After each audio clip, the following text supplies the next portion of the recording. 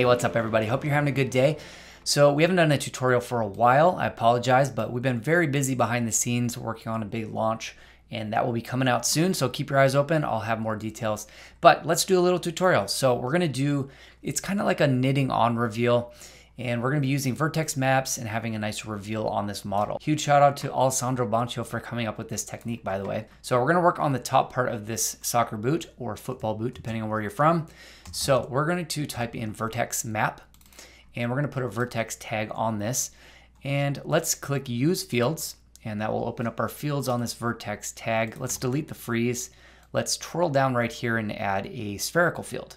So this is where we're going to kick off our animation and the growing on effect. We'll put it right on the toe here, make it a little bit smaller.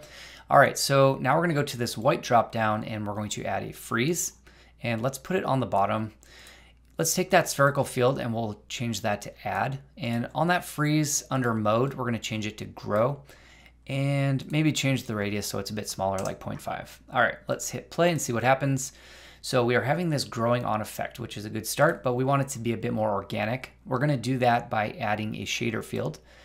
And that shader field can be changed, the transfer mode, to overlay. And in that shader field, we're going to break this pattern up with some noise. So we'll go to shader, on that twirl up, we'll go to noise. And we're going to use the fire type. So we'll go to fire and we'll change the global scale maybe to 200 some. And that'll give us a nice organic edge here, which is a bit more broken up.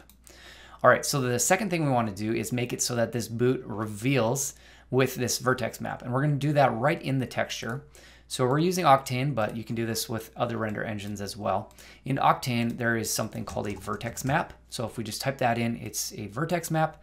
And what we can do is in this Vertex slot, we'll just drag that one that we just made. We'll drag it in here. And then we're going to pipe this into the opacity. So then it is going to use that Vertex map to drive the opacity. So wherever it's yellow, you'll be able to see it, and wherever it's red, you won't. And you can't see it in your viewer unless you fire up Octane. So we'll just fire up Octane, and now you can see that it is slowly revealing on that boot. All right, so that is step one. And now we want to have sort of a stitching effect on the edge here. All right, so we're going to do that by scattering a torus. So let's go ahead and add a torus to our scene. And we're going to make it very small. So the ring radius will be 0.1 and the pipe radius even smaller, 0.01. So it's very tiny. And we're going to use a Octane scatter. So Octane scatter, if you're using a different render engine, you can use the Cinema 4D cloner as well. But we're going to use Octane scatter because it's pretty great. So we'll put the torus in the Octane scatter.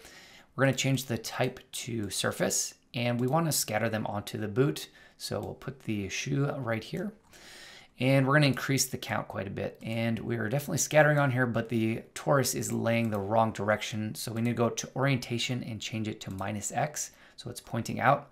And if we zoom in here, you can kind of start to get the idea of what we're going for, like a bit of a stitching effect here.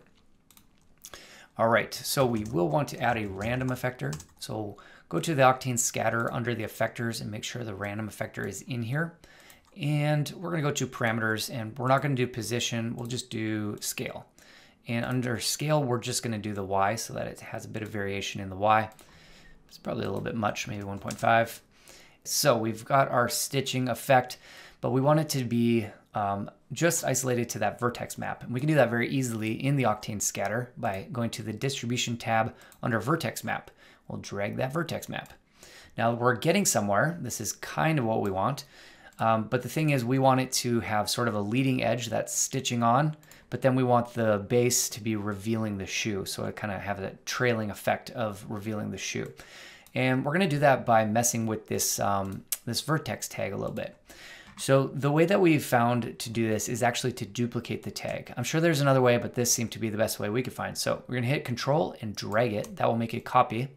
Then drag it to the left of the original one. So this is the new one. What we're going to want to do is click on everything in here and delete it, but then drag the original Vertex tag into here and let go.